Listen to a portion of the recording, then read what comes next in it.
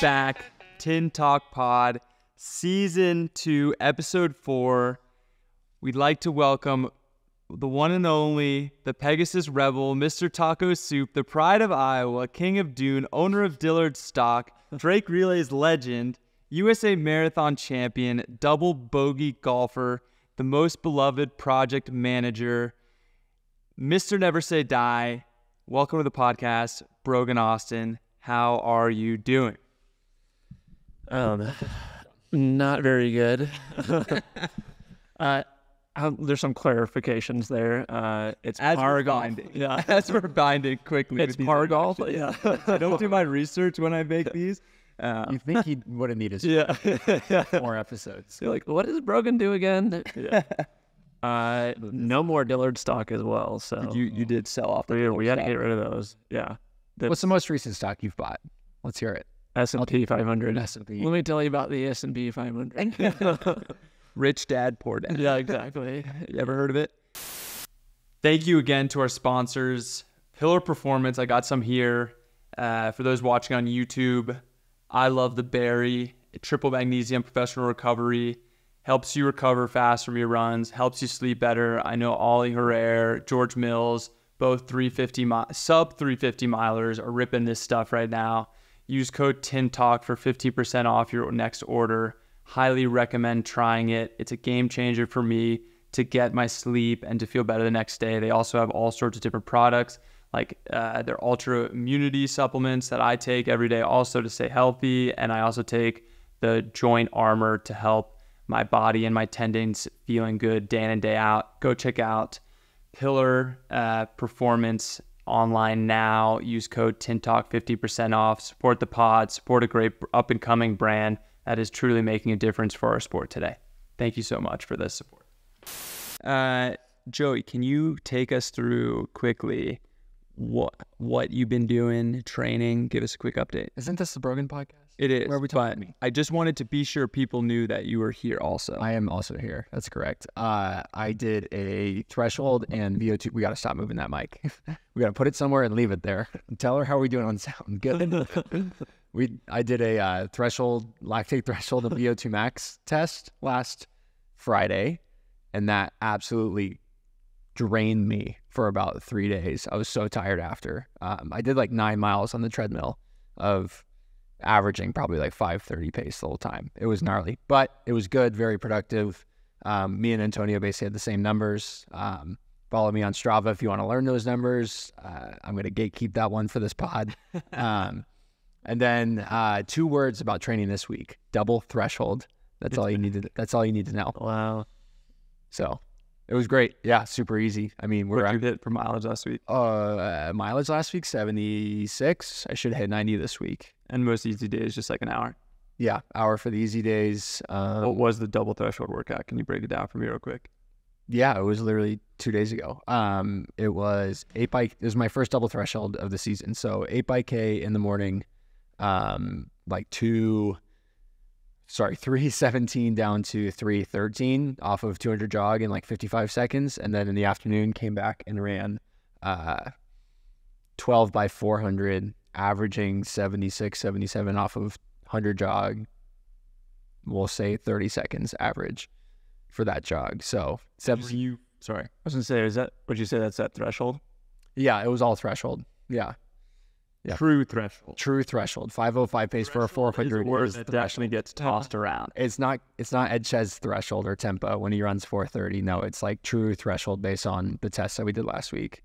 So what you're saying is people wouldn't have to go to your Strava to figure that out? You spilled the beans on that. I don't know. We're talking K's here. That's hard for Americans. I couldn't convert it. But when you give me 400s, I was like, okay, I think I can convert that. Yeah, for 400s, it's like on the track, 5:05 is like LT1 is what they call it. So that's just about the fastest like part of the threshold that I'll go, and the slower side will be closer to 5:20, 5:25s. So the 3:17 to 3:13 Ks kind of represent that. So yeah, that was my week. Nice. Brogan, you give us a rundown of your past week and why didn't you do double threshold? What's going on? Well, I'm old is the big thing. But no double threshold. I've done double threshold twice. probably in the past 2 years. And each time I've been injured for 6+ months after it. So definitely staying away from double threshold. So with that, I do a little bit more volume with my single session. But this past week, I actually got my first flare up in my foot, unfortunately. But was able to dial things back, push workouts back a day, and was able to work out today, fortunately. And things are feeling pretty good. But essentially, we are on this 2-week cycle, and we just rinse and repeat workouts. The biggest one is, I guess what we did today is 10 by K, just at threshold, which is very similar pace. And then with a minute rest or 2-minute rest. We usually do it on the track just because we can keep the effort dialed in a little bit better. When there's undulation, then you're not really dialing into that effort and you're not hitting true threshold. And I always use the analogy of, if you're at a carnival, there's like those little water guns where you're trying to shoot a hole. And you have to be spot on. If you're above the range or below the range, your duck is not moving along. So you have to hit that zone right dead on. And the track allows us to do that quite a bit better. So we mix it up, do Ks at threshold, and then this Saturday we'll do miles at threshold, and then we'll hit a long run. And we kind of rinse and repeat that on a weekly basis. Also throw in some VO2 work. So those are like the two key components for building the engine is like threshold work and VO2 work. So really trying to dial those in. So break it down really quick where it's like, so let's say day 1 is a threshold day, and then what do you do in the following 3 days? Day 1, threshold day, so workout. So like 10 by K, what you just said. Yeah, 10 by K. Day 2, take it really easy. So usually right now it's just 9 miles easy. And then day 3 is a little bit more volume and then some sharpening stuff. So I always try to do speed work. It really helps with like efficiency. So your economy is more efficient when you're, knowing how to run proficiently as well. So speed work really helps with that, recruiting the muscles. Another analogy, I love analogies. Like if you were to put a cast on after you break your arm, your muscle atrophies. And the same thing happens when you're running. And so if you aren't touching that system, you're not getting like that synaptic, firing for those respective muscles. So it's important to hit those muscles all the time. Same with threshold, same with VO2, and any of the other systems that you need. So always dialing those in. So those 3 days, basically rinse and repeat, start workout, and then kind of do the easier days. Yeah, I definitely think that's something that is very common with any, casual runner or even a high school runner, where it's something where it's really easy to just run consistently, that easy 9 mile day, or 6 mile day or 5 mile day for whatever it is.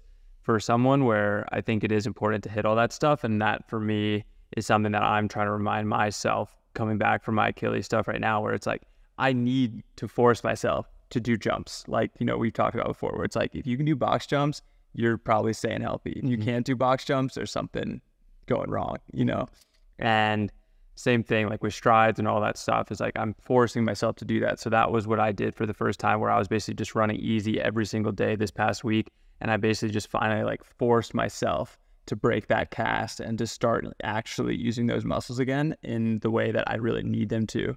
And yeah, for sure, that's great advice. Did you recently, I know you have the CIM marathon coming up in 3 weeks.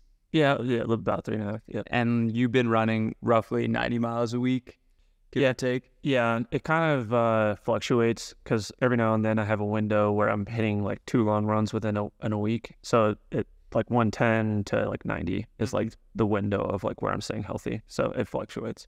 Yeah, for sure. So this has been, I would say, and correct me if I'm wrong, one of your most successful marathon build-ups so far in terms of feeling like you're actually ready to run the 26.2 distances, like in the past, 3 years? 4+ years, yeah. 4+ years? Yeah. And just take me through what it took to get back to that consistency and back to that training. I know you've dealt with so much stuff with, I know your foot, with your plantar, and you've been through the ringer with so many different injuries, and now you've finally been able to put the pieces back together of that puzzle that everyone's trying to put together in order to get and see that final prize.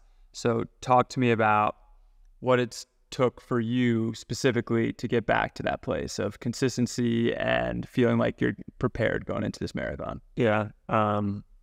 It's always a moving target. So the pursuit of perfection in running is always evolving or changing. And for me, it's as soon as I think I have everything figured out, I get a slap of reality.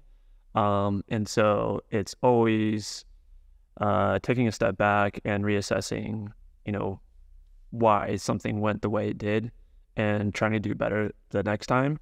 And even that is never enough. And through the iterations of building up, breaking myself, I've always had to change something new. And it's gotten me a little bit closer. And eventually, there's still something within the build that breaks me. For me, diet is a big one. As you get older, everything changes. You're not as responsive, adaptive to training. You can't hit workouts as hard as you used to. Like I used to be able to just rip everything and recover in 2 days. Now I need to have that 2-day window of recovering. I have to see a physical therapist on a weekly basis. I describe it as like a tube of toothpaste. You may have some like pain and you could push it away and it goes to a different spot. And so that constantly happens. So being able to adapt quickly with a PT is very important. And then the last big thing for me is lifting and, also nutrition. Like now I'm eating like 100 grams of protein just because my tendons and muscles just aren't. In what cadence? Like 100 grams of protein every day. Yeah. So just trying to nip every little component out. And I know through my metrics that, certain things inflame me more. So avoiding all those things. I know guys make fun of me. I eat taco bowls every day, but that's like the one thing. Yeah, that's the one thing that like I can look at my numbers and the next day like I'm fully recovered. And then on the easy days I may splurge a little bit more. But what are the metrics that you're using to see that what you're doing is actually working? Like you just said that I can see my numbers. What are those numbers that you're looking for specifically to say I am recovering, I am getting enough fuel? Yeah, so I've been using Whoop for probably 4+ years now. And there's heart rate variability, which is like a big leading indicator of like how recovered you are, resting heart rate. And now at this point, like I've really dialed in my numbers and I know how to impact those numbers. And it does make a huge difference. Like even from like being able to think clearly to having energy and just performing better in my running too. Like I can definitely tell like my rhythm of breathing and heart rate. Some days you just feel off, and it directly correlates to that recovery score. And so now I can hit every workout like feeling good based on those numbers. And so I know the things I need to do to be ready on workout days. When I say Brogan Austin, USA marathon champion, what is the first thing that you think about when you have that title next to your name? Like that is something that no one can ever take away from you. It's a title that, it'll be a part of your eulogy as it was a title in my podcast today. Like what is the response to that? Like that runner and where you are now, like what is that?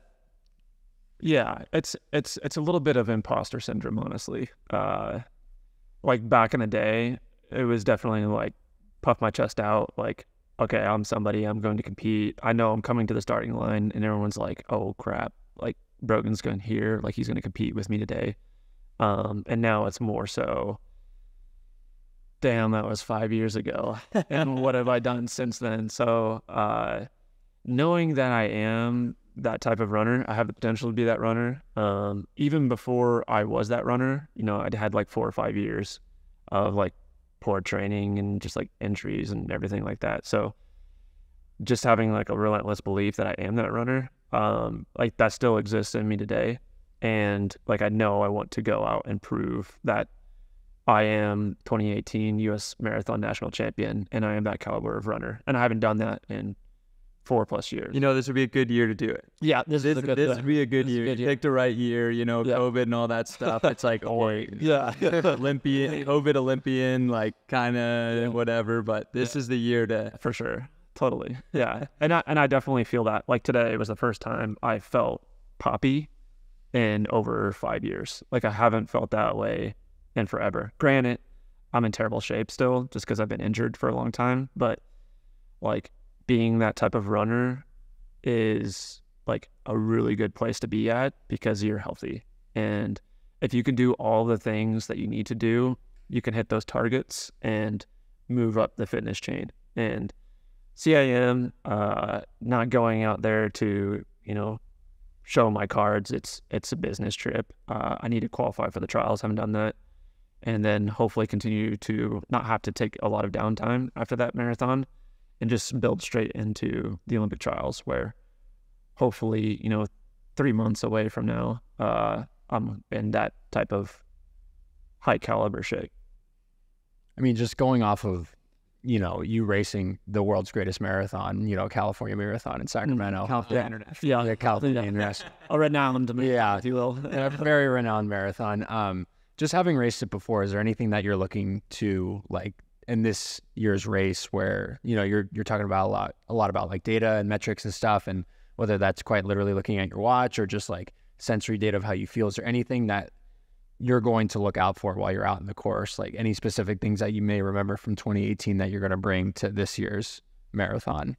I think it's more of like an awareness. It is like a quote unquote cheater marathon just because it's like net downhill. But there is Boston a cheater marathon? Oh, 100%. 100%. You're that Scott? No, it's super hilly the first half. Mm-hmm. So like the first half marathon, you got to respect it. And for me, it's just getting through that first half marathon and then essentially coasting that latter half. So just being very conservative, holding myself back, and doing what I need to do and not burn myself out too much. Is there such thing as coasting the second half of marathon? When it's net downhill, yeah, I kind of. I think something that stuck out to me, Brogan, when you first showed up here, I remember being so excited to be your teammate and having this like swagger of like a true marathoner, being a part of the team, especially because at that time, that was where Reed was kind of like dabbling in half marathons, but didn't quite have the balls to step up to a marathon quite yet. He was in chump. Yeah. And I remember talking to you one of those first days at practice and, you know, being excited to pick your brain about the marathon. And you said, and I'll never forget, you're like, oh no, I never want to run a marathon again. Oh, yeah. I hate the marathon. Marathon is awful. Yeah. And you were serious. Yeah, still serious. Yeah. Like that if you could, you wouldn't want to run one again. No. And I guess talk to me about that. Where does that come from? And then where does that come through where you are facing one coming up? Yeah. Yeah. It's a completely different mindset. I'm actually excited about this one. Just because there is. Sweet. I know. It's really good to hear. Yeah. Well, it's a different mindset. You know, if you're like, even if you're going out and running a mile, it's like very nerve wracking. Like you're going to go out and just like put yourself through some extreme pain for 4 minutes. The marathon is just like completely different. Like it just feels easy and you feel like you're going too slow, probably through 16 to 18 miles. If you're doing it right. If you're doing it right. And then your legs just shut down. And it's not really, I don't even know how to describe it. It's not like while it's happening is not painful. But after that, I don't know what it is. It just wrecks me every time. Like this is probably too much information, but like I get body chills, I'm peeing blood, and like I'm wrecked for at least 24 hours. And then my body is just wrecked for maybe a week after. And that could be, you know, a lack of training properly. But it just truly destroys my body more than anything like I've ever experienced. And it's just not, after you do it, you're like, I don't want to ever do that again. And How much do you believe that you need to wreck your body in training to properly do a marathon? I know we talked about it a little bit where it's like Helen Obiri for New York, like she wrecked her body on mags doing that crazy 5:30 25 miles at 5:30. 25 miles at 5:30 pace at mags, which is just mind-boggling to me. Do you believe that you have to do that in order to run a marathon to that caliber? Like, do you have to wreck yourself? I think you can fake it a little bit, but there are courses that you can't fake it. New York definitely being one of them. I will die by this, but like marathon fitness is 10K fitness, and 10K fitness is just general athlete fitness. You just need to be an athlete. Like any race doesn't matter. Like if you're a good runner, you can run anything. But the marathon is, the only difference is you need to have the ability to take that pounding. So being able to run the super hilly course or putting in the miles, it's just fatigue. Like there's no point during the race that you are going to be tired like with your cardio. It's just all muscle fatigue, and it's like I said, nothing you've ever experienced before, and you can't talk to it until you've experienced it. And that makes total sense, just to like go out and thrash the body. But I think lifting can help, compensate for that as well. So it kind of, there's many different ways you can get to it, but going out and running 5:30 pace at max is definitely a way to do it. How many marathons do you feel like you need to run in order to feel like you are a marathon veteran, like you know how to do this properly? I don't think I'll ever know how to do it properly, but I think you have a good idea. After the first one, it's kind of like, okay, I know what I need to do. And Do you think there's a big learning curve from your first one to your second one, or second to third, or is there like a plateau point yeah, where it's like, dude, just run slower at the beginning? yeah.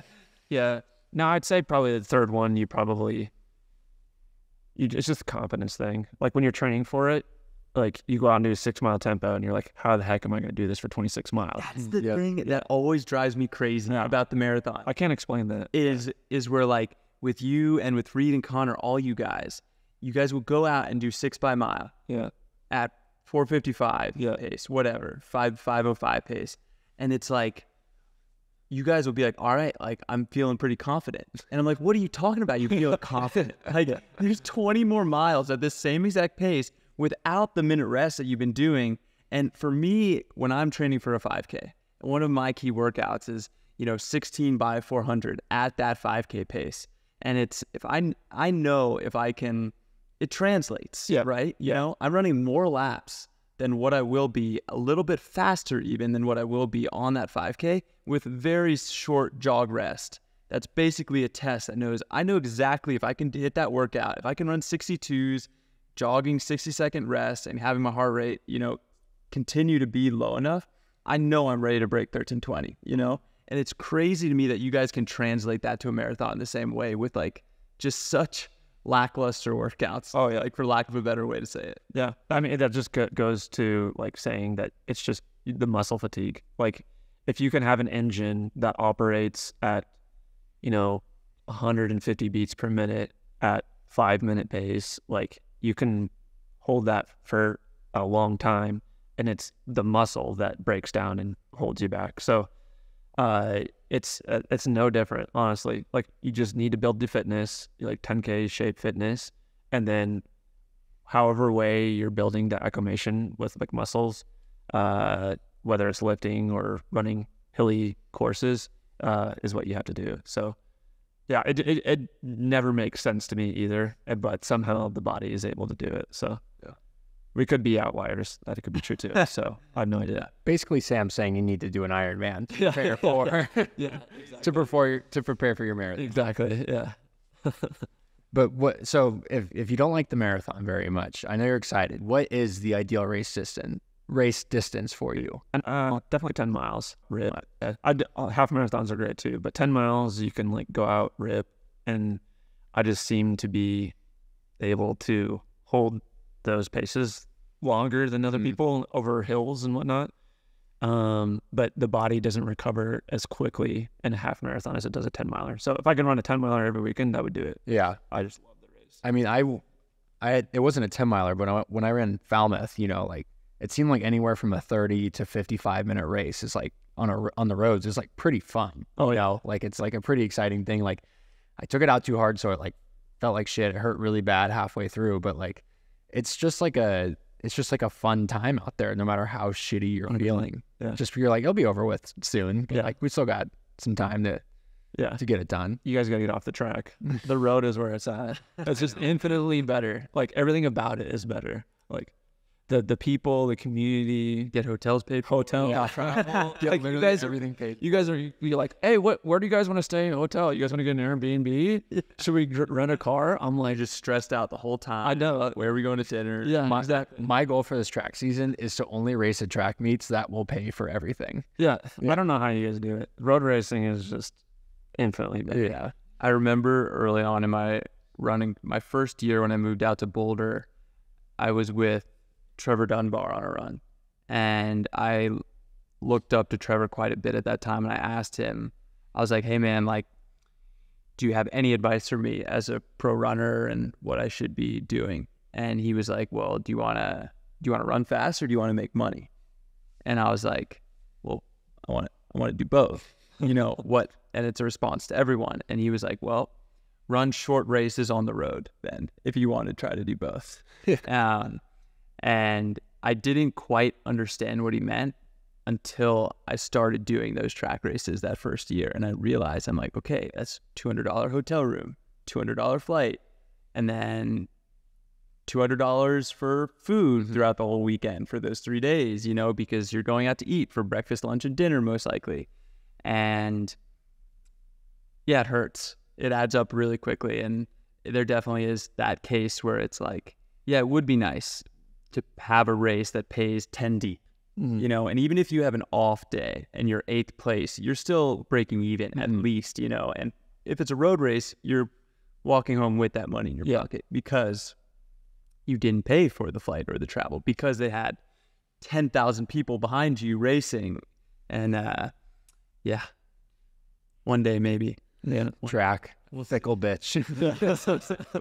Maybe that'll be the title for this podcast. Then they're probably like, well, why didn't you do football or basketball? Then you get everything paid for. Well, get my body. I'm 12. So I just wanted to like briefly touch on it. I think it's an important topic to talk about, where when you have reached some really low, dark moments in this sport where it was more than acceptable for you to take a step out and for you to say, hey, this is toxic for me. This is toxic for my mental. This is toxic for me to put myself through this. It is toxic for me to run through this much pain day in and day out. I know you felt that tenfold, more than most people deserve to feel in their professional running careers. In those dark moments, and I know we just push them down and we forget about them. And right now you're in a great upswing where you are running 90 miles a week. How the hell are you still doing this? You know, I ask myself that question every day. I would say running is fun maybe 5 to 10% of the time. And again, I haven't had a quote unquote fun race in probably 4 years. So it's 100% miss rate for 4 years. And it is a constant, like, why am I doing this? And especially when you have pain, like literally every step, just like death by 1,000 cuts, and like your motivation wanes. And, you know, I thought that a lot of times, like, why am I doing this? And well, I mean, one, what else would I rather be doing? Like, if I were to quit and just like watch the best years of my life go by and not try to pursue something, that was exactly the lead up until my marathon. the 2018 U.S. Marathon national champion. You've probably heard of him. Yeah, so like 4 to 5 years, I had terrible training, and like I put in the work, like this relentless belief that I was going to break through, and like I was going to be able to hit that. And there was like this quote. It's like, if you like give up, then you'll never know when your next breakthrough is about to come out. And I felt that like to the deepest core of myself. And, you know, I just kept believing. And, you know, now I'm a national champion on my resume. I could have quit, and I probably would have been none the wiser. But it's sort of like an ego thing of, you know, I need to prove to myself. I think before it was like I need to prove to everyone else that I am this good. Now it's like I just want one. I know we talked about this, like one beautiful race of like everything went well, training went perfect, and I was like fully capable of like giving everything I got and just like leave it all out there. And that's what I'm chasing right now, while also chasing like this relentless belief that I still have that, you know, national championship caliber person in my body. And, you know, when you're going through those tough times, it's like 1 year goes by, and you're like, okay, I'm going to get through this. 2 years go by, and you're like, okay, I'm definitely due. And now it's been 4 years. So it's like been a very short-term window. If you would have told me 4 years ago that, hey, you're going to be injured for the next 4 years, I sign on the dotted line. I know, yeah.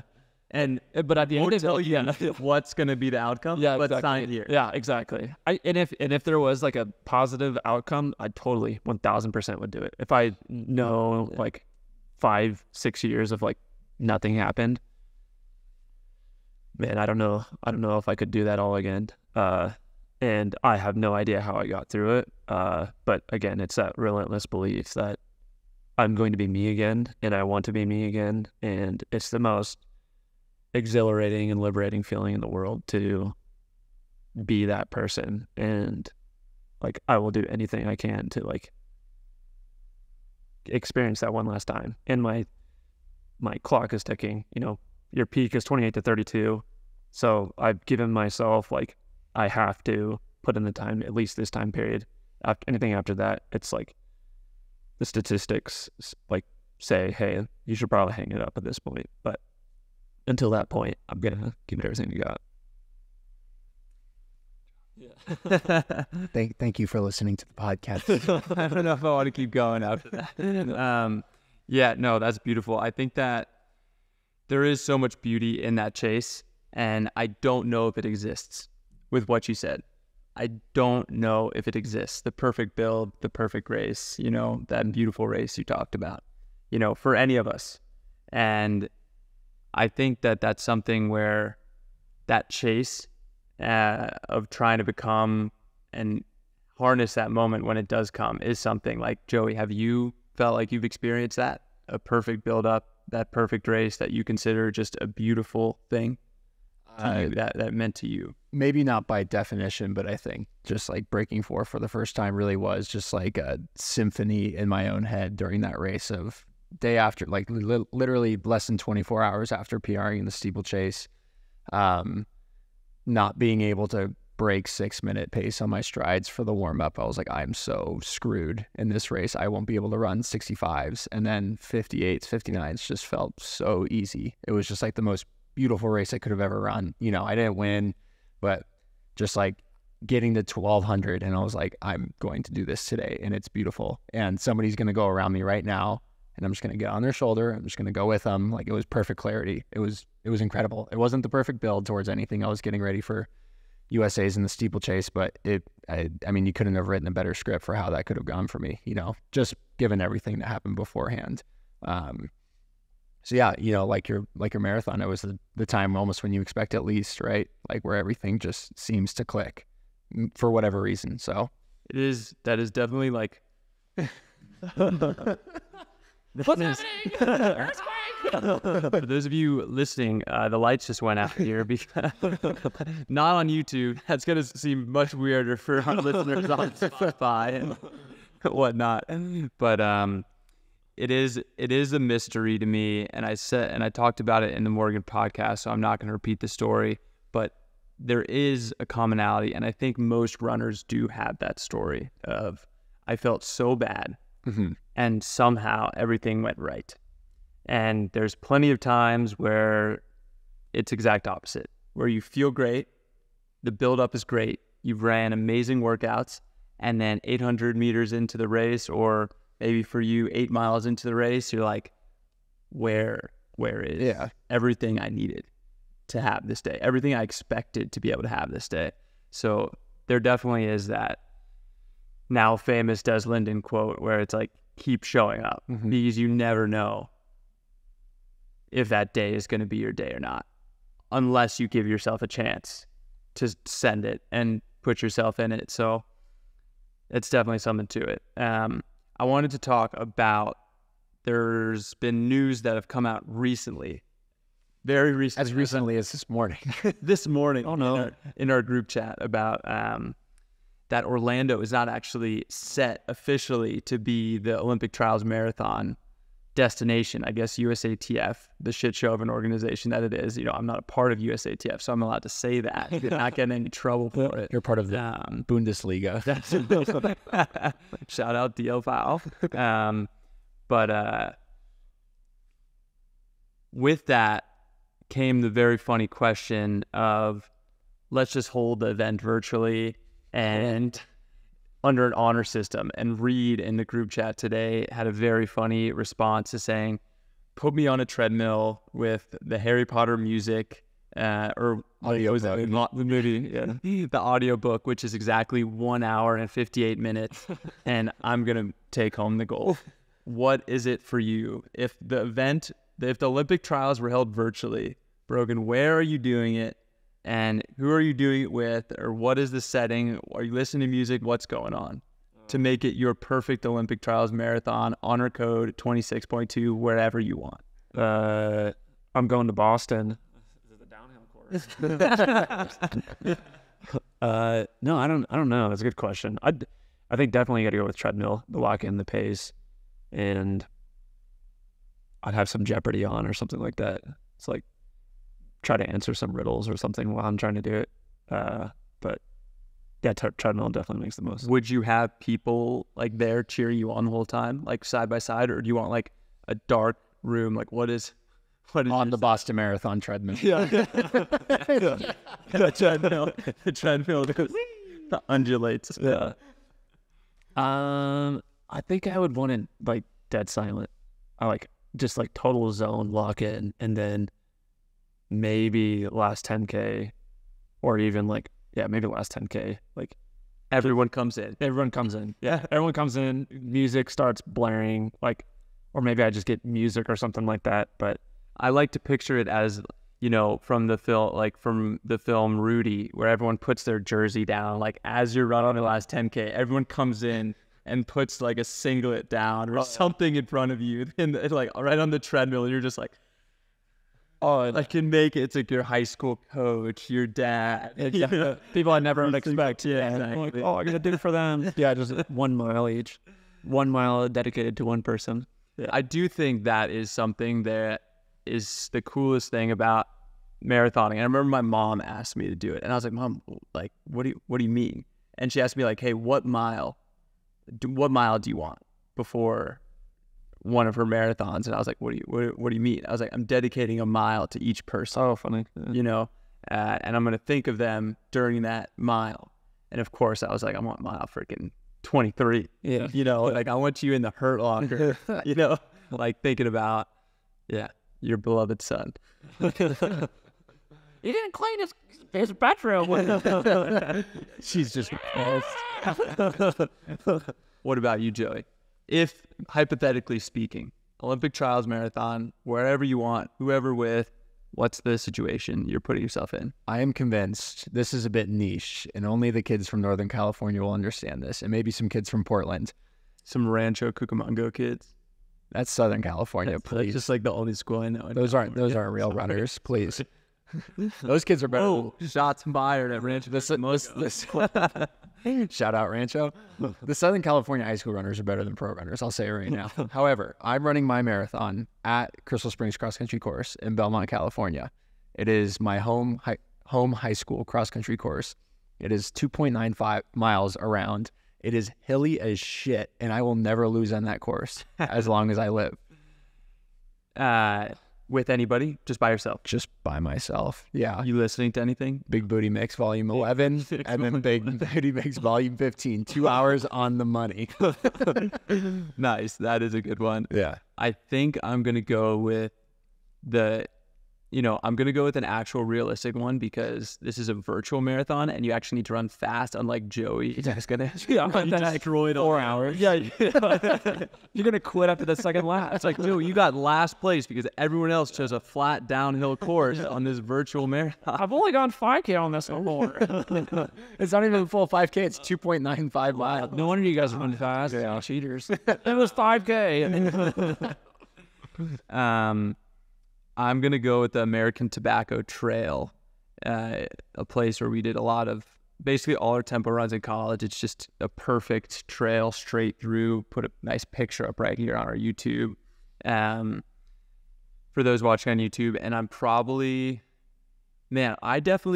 it's interesting that you guys both said by yourself in some way, whether it's on a treadmill or that. Like, I would go nuts. Like, I would want as many people. I want flying V, Eliud Kipchoge with like the 7. I want freaking just an absolute star-studded lineup. Like, I want the Nike lineup. Oh, like, I want Stewie Mack. I want Jakob there. I want just everyone who I'm looking at and be like, oh yeah, I need to like lean forward more, like a really good cadence. Like, I want Mokatir coming in on my shoulder. Like, I want Luis Grivalva coming in for a mile. And I'm like, oh yeah, I need to get my cadence like his, So I'm trying to emulate every person I'm around throughout that, like coming in and out and just fire me up. And then, yeah, definitely would want my mom and Morgan like yelling at me so I can just hear them. Like, I don't want anyone else cheering for me, but I want to be able to hear. I guess I'll throw Joan in there too. I should give Coach the nod too, where I want them to be cheering for me. Jeez, anything else?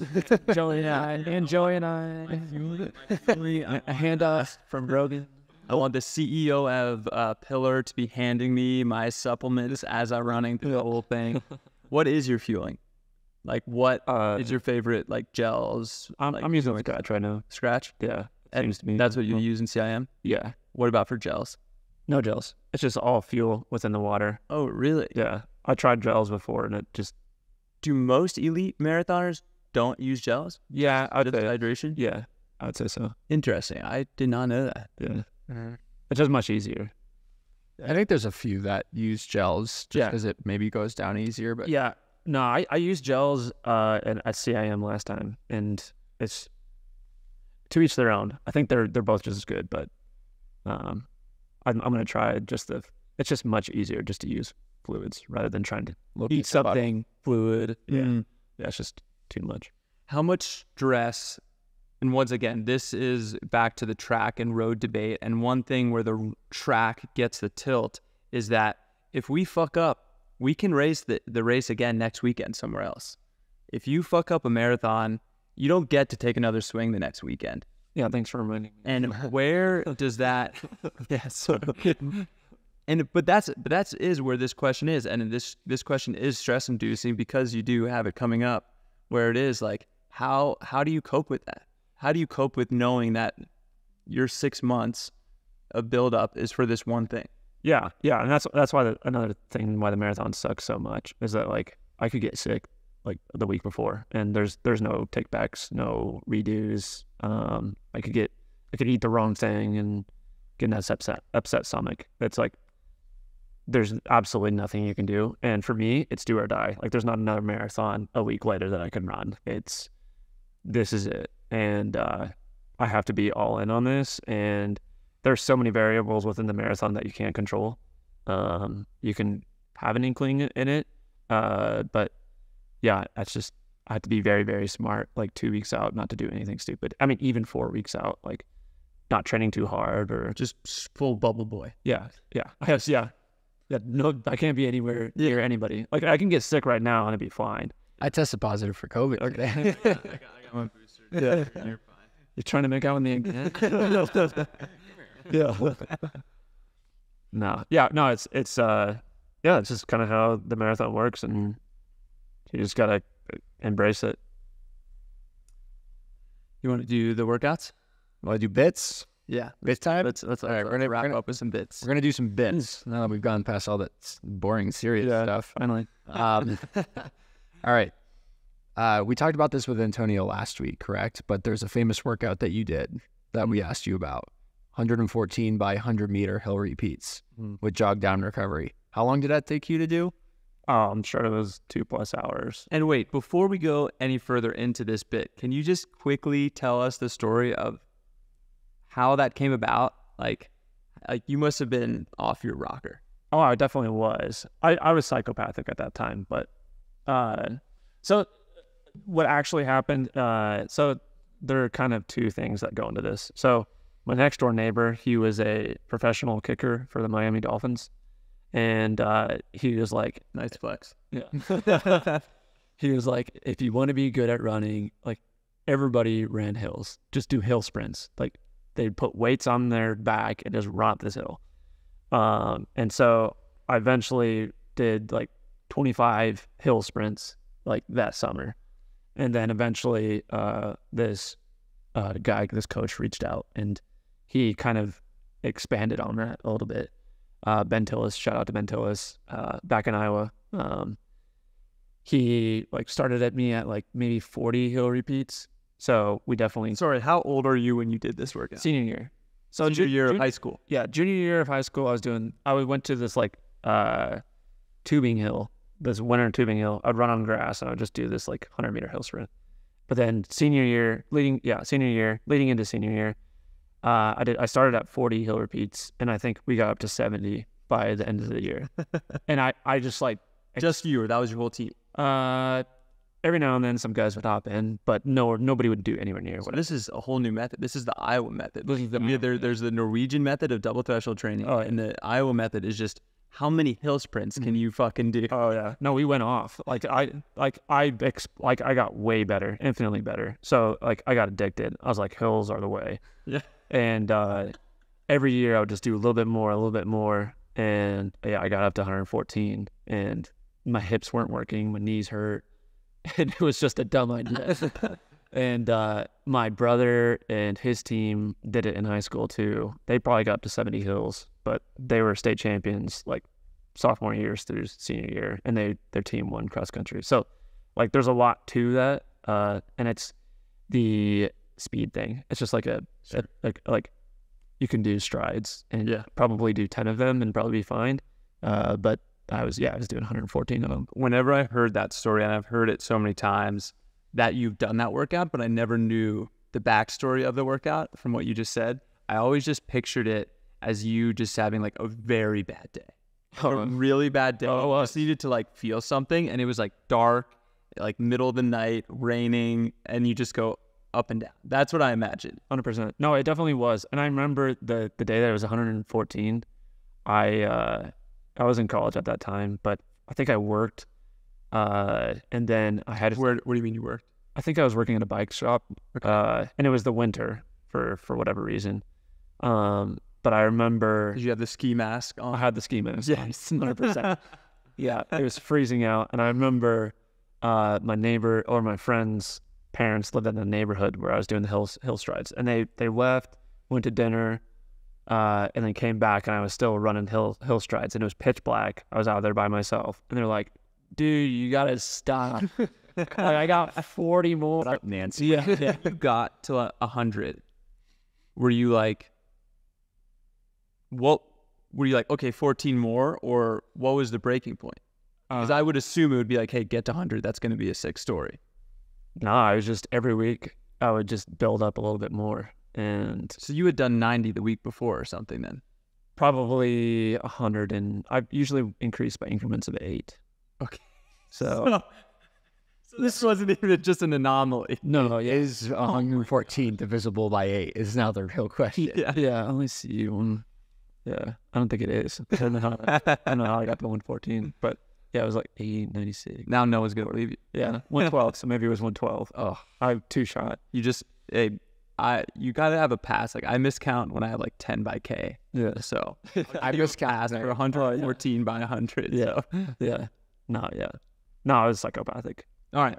Anyways, here's the bit. The bit is I asked some people on our team, and we also pulled some workouts from Strava. I'm going to give you a workout. It's a really good workout or somebody's best workout they've ever done or one that they could think of, and you have to guess who ran the workout. Again, some people on the team, some people not on the team, but I'm sure you'll be able to guess at least a couple. Let's start with an easy one. I'll throw you a softball here. 23 miles, 5:03 average, last mile 4:36. Out in the roads. 23 miles. That's American marathon. I was gonna guess Cam Lemons, but let's 4:37 last marathon or last mile. That's got to be Connor Mance. No. CJ Albertson. Oh yeah, He did it like a month ago. Or is that just in the park? It was just in Fresno. yeah. He does that all the time. Yeah, I should have known that one. All right, here we go. Next workout. On the track, 3 sets of mile, 600, 300, off of 400 jog, 5 minutes between sets. Miles were 421 down to 416, 600s 132 to 130, and then 400 or the was it 300s? 300s were like 44, 45. 43 to 45 actually. 420 to 416. Well, you'd do something psychopathic, so I don't think that would be you. I'm gonna guess that's you. No, it was Sam. That's you. That was you. I ran faster. I ran 410. You did not run 410 on the last rep. Did you? You meant this year? Because you asked This year in St. Moritz. when I asked you. I was not with you in St. Moritz this year. That's right. We did it the year before. We did it last year. Yeah, What did we do? we did. Literally what I just said. Was that the workout you did? Yeah. So you did it. So it's together. So I have done that. Ah, so yeah, I was right. Well, now I can't use my fun workout then. All right, here we go. Next one. On grass, cross-country workout. 12 by K, 255 to 253, off of 60 seconds rest. Cross country guy, 255 to 253. American. Yeah. Are they on our team? No. Oh, this was Connor Mance. Yeah, that's a Connor Mance workout. Did it literally this week. I think. Yeah. I love Connor Mance's workout so much because it goes back to like what you said about just being a good 10K runner is all you need to be a good marathon runner. Yeah. And that's just what Connor Mance Yeah. is. Like he's just a badass 10K runner that can just do whatever the hell he wants because he's that good at a 10K. Correct. Yeah. All right, next one. 7 by mile. I'll give you a hint. At Celestial, averaging 439. Reed. Yeah, that's a read one. Yeah. That's a good job. Good job. All right. Here we go. 8 by 600 off of 90 seconds rest, averaging 131. 8 by 600. Did I say that? Drew. Yeah, that's a Drew workout. Drew and Sam did that one. What was it? 8 by 600 off of 90 seconds rest, 131 average. All right. Here we go. 5 sets of 800 at 5K, straight into 300 at mile, off of 400 jog, 210, 45 average. So you run 800 at 210 and then straight into a 45. 420s. It's a 1330. It's a 1100 meter rep. Someone on the team? Mm-hmm. Dang. Well, I think. There's no repeats, are there? Are you saying a workout that you did? Yeah, yeah, it is a workout I did. Almost stumped, yeah. That was the best workout of my life, and I was I couldn't break 4 off of that. I did that back in 2019 with Drew, technically. Yeah. All right, last one. 4 sets of 1K, 600, 400. The Ks are 238 to 233. 600s are 132 to 128. 400s are 60 down to 57. Somebody in Boulder. I'll give you that hint. I was gonna say this is someone's past. This is this has got to be Joe Quicker. Yeah. Nailed it. Yes. Nailed it. Yeah. All right, and that's the end of that bit. Good job. You want him funny how it exclaims like somebody? It is funny how people's like DNA are with what they're working. Yeah, that is. And I love that about so many of those workouts. I really wanted to throw in like Cam Levin's famous workout where that's on Flow Track, where it's like, okay, you attempted to do Ks at 250 pace and then came back the next day and tried to do a bit too cold. It was a bit too cold. And then you spiked up rep 1 again to, what was it, like 246 or something? So Foot starts bleeding. Crazy guy. Yeah, that's all time. That is a wrap, guys. Thank you so much, Brogan, for the time. Thank you for all the insight. Really enjoyed this. Thank you for all our listeners. If you are still listening, you are a real one. Please leave us a review, any feedback, comments, subscriptions. It means so much to us. Thank you so much for tuning in, and we look forward to being back next week. CIM December 3rd. December 3rd. Tune in. Brogan Austin is back with a vengeance. Woohoo. All right. Was that close to the sound that the music? Nice. Good work. Is that right? 50 minutes? That had to be our worst podcast yet, right? Yeah.